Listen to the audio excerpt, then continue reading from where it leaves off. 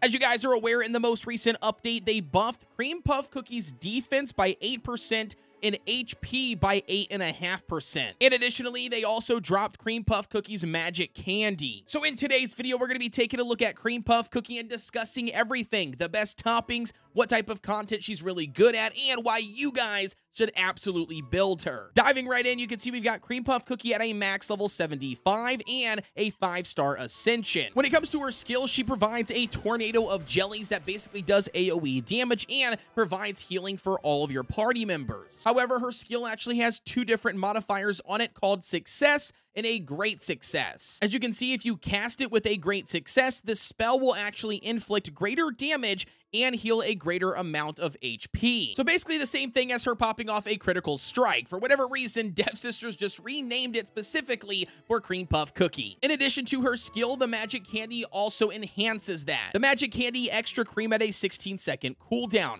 Cream Puff Cookie learns a couple of new tricks with extra cream. Upon utilizing her skill, she will grant the attack up buff relative to her own crit percent as of before the start of the battle to all of her allies. Every time she manages to cast a successful spell, Cream Puff Cookie earns a stack of cream buff. The cream buff will enhance her skill and increase her damage resistance. So now, in addition to her providing AoE damage and AoE healing to all of your party members, now with the magic candy, she's going to be increasing their attack percent for a short duration.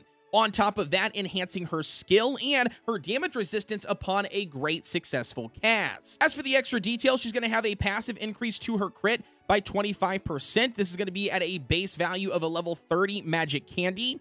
Not only that, the attack percent is going to be increased by 1% for every 1% of crit percent for 15 seconds. It does have a cap at 37.5% though, and it does not have the ability to stack. Additionally, here her successful spell damage is going to be increased by 30% for the attack. And then also the damage resistance is going to be increased by 18.5%. And because her skill and magic candy actually scale off of the crit percent, 100% you want to be running a full apple jelly set to fully take advantage of it. Now, as far as the best toppings go, a full apple jelly set is going to be ideal. The main focus here is going to be stacking up at least 8.5% for the overall cooldown. Additionally, here, damage resistance, crit percent chance, and then also attack are going to be the ideal secondary substats. Now, although I mentioned a full apple jelly set early is going to be ideal for most players, at least starting out utilizing Cream Puff Cookie. However, as you continue to level up her magic candy and increase it to those milestones, level 10,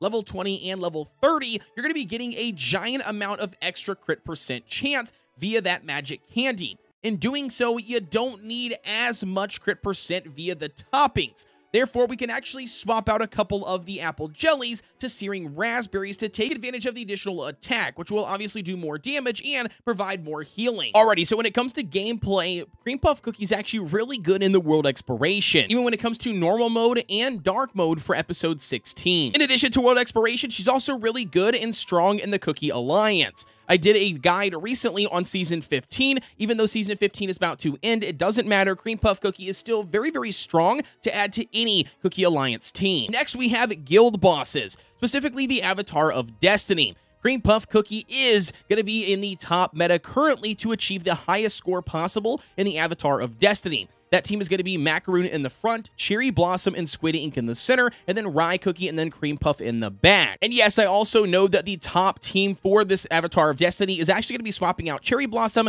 now to Blackberry Cookie. However, for the majority of the player base, they are going to be utilizing the Cherry Blossom as they already currently have her built. And not only that, this specific team takes a lot of work and timing. And then last but not least, we have the Kingdom Arena. However, I'm going to be honest with you guys, and Cream Puff Cookie is just simply not really worth the investment when it comes to the overall arena. Yes, you can absolutely utilize her. This has been a team that I have seen periodically and that I have tested out myself a good amount. That's going to be Dark Cacao and Hollyberry Cookie in the front, Moonlight Cookie in the center, with Cream Puff Cookie and BTS in the back. Obviously, the Old Pilgrim Scroll, the Whistle, and then also the Jelly Watch. Although you can obviously get some wins here and there utilizing this team in the arena, it's just not simply going to keep up with the current state of the meta, or at least not as of right now. Naturally, that can change as new cookies come out, new magic candies come out, or even other cookies get buffed, making Cream Puff Cookie very viable on other team compositions. And with that being said, just to do a quick recap here, yes, Cream Puff Cookie is absolutely